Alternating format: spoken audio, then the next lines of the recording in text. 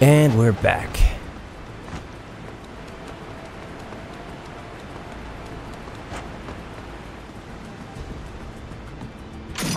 Oh, that's fortunate. Sometimes there's bats in that treasure chest, too. Okay, here comes a fight with a bunch of guys. Always try and take out the magic guy first. So if he starts shooting fireballs at you while you're trying to combo somebody else, he'll knock you down and kill you in one shot.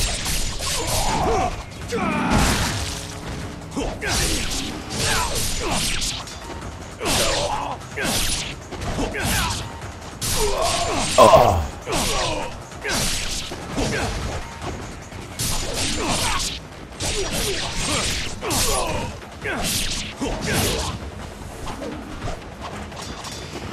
What the fuck, man?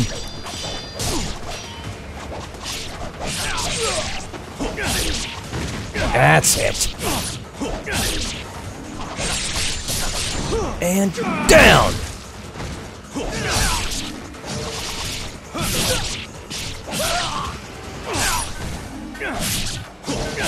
There we go. And that's that.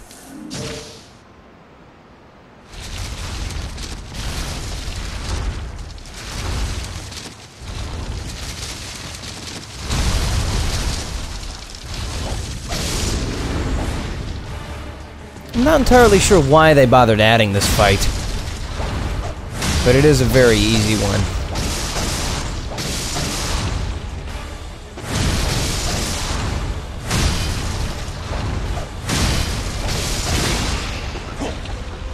Except, of course, in Master Ninja difficulty, if he does that move there, which I just dodged, and again, if he actually grabs you with that, you're dead in one shot.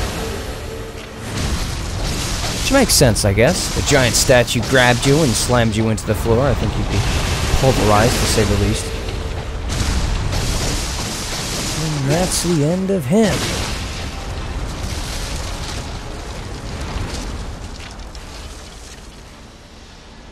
In that room there that we've just opened is where you get the staff. The lunar staff. It's a pretty good weapon. It's a very good weapon for using a specific technique of beating certain bosses with it. I'm not going to use it for now. Didn't use any of that.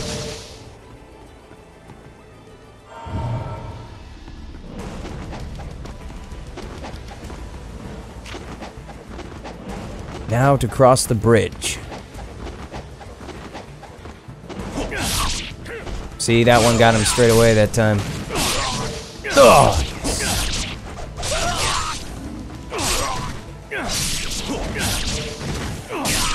And that's that. You'll notice something about the water coming up here. I'm not gonna stop, but you don't see Ryu's reflection in there. It's all pre-rendered, which kind of sucks because, I mean, the graphics isn't super duper, you know, there's room for character reflections. I mean, they have entire world reflections in Counter-Strike Source, and hell, even Sonic Unleashed. And recently I discovered that they also have those reflections in Resident Evil 5, which look really good. I know this game's not quite as new as that, but come on. Character reflections, I mean, it's the way to go. In the 360 version of this fight, the treasure chests in the corners, they actually just start randomly shooting out yellow essence for you to charge up, because this is like the tutorial part to teach you the ultimate technique, which is, you know, just hold down Y or triangle and charge up a big combo like that.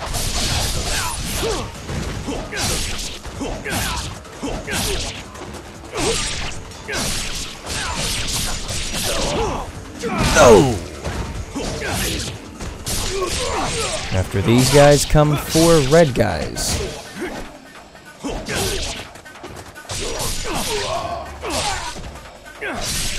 Probably should charge up for these guys.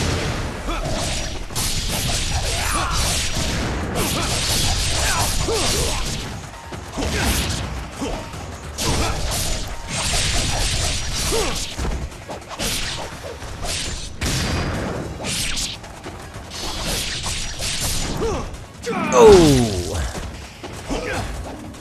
another one. Maybe there's more than 4. Maybe there's like 6. Oh, what the fuck?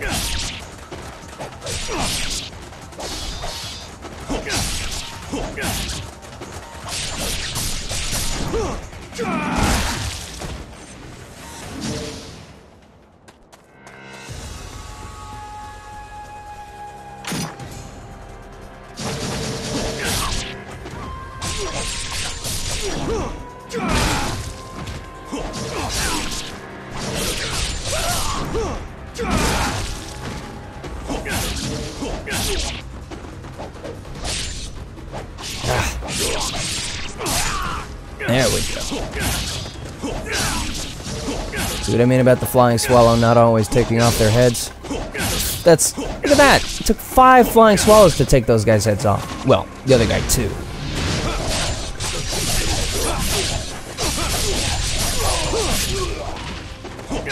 An unfortunate thing about the PS3 version of this game, which I think really sucks, Muramasa's shop here. Now in the 360 version, that shop there, you had enough money, you could upgrade any of the weapons you have to maximum, as long as you have the money. In this version of the game, you can't do that. You have to go to the blue Muramasa shop to upgrade your weapons, and it only lets you upgrade 1 weapon 1 time per blue stone. I mean, I get it. They're saying, no, we don't want you to have level 3 dragon sword at the start of the game, but why the hell not? It's like, why did they take out New Game Plus? I mean, oh, Chapter Challenge is better. No, Chapter Challenge sucks. New Game Plus, you know, you go through the game, you earn all the giant health bar and the lots of magic slots there with the flames coming out of them. And then, when you start a new game, you still have it, you go through the game and get more. Obviously, you max out your health bar, but you can get a lot of magic slots up there. A lot of them. But of course, in Chapter Challenge mode, you don't get that. Chapter Challenge mode is it starts you at the beginning of every chapter with as much health as you would have at that chapter, but with all the weapons at maximum level. I mean, it's better than nothing, but give me my New Game Plus any day.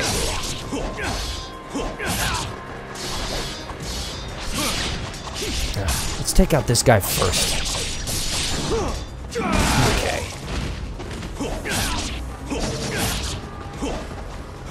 Ah, look, there's another one. I hate these rolling fuckers. Let's burn him.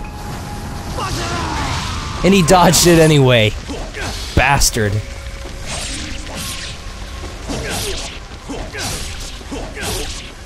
There we go. Take off his freaking head.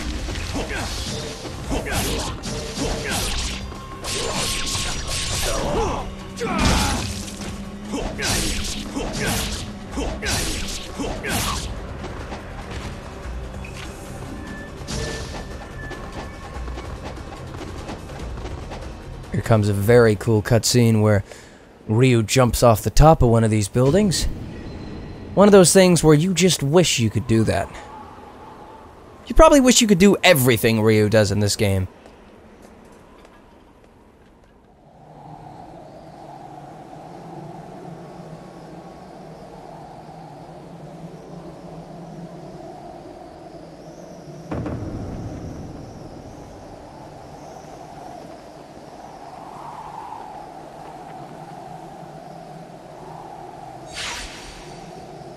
Don't you do it. Don't you do it. Oh, you did it, you bitch. I must say, I do like Elizabeth's voice in this game. She does have a very sexy voice. In fact, Sonya has a really hot voice too, I have to say. But I love the English accent that Elizabeth has. Really good job on that. And unfortunately, I'm going to have to cut that off here because I'd love to have fit the rest of the chapter into the second video, but it went over by 2 minutes, and so I decided to split them in half so the 2 videos were as substantial as each other. So check out the next video to continue my playthrough of Ninja Gaiden Sigma 2.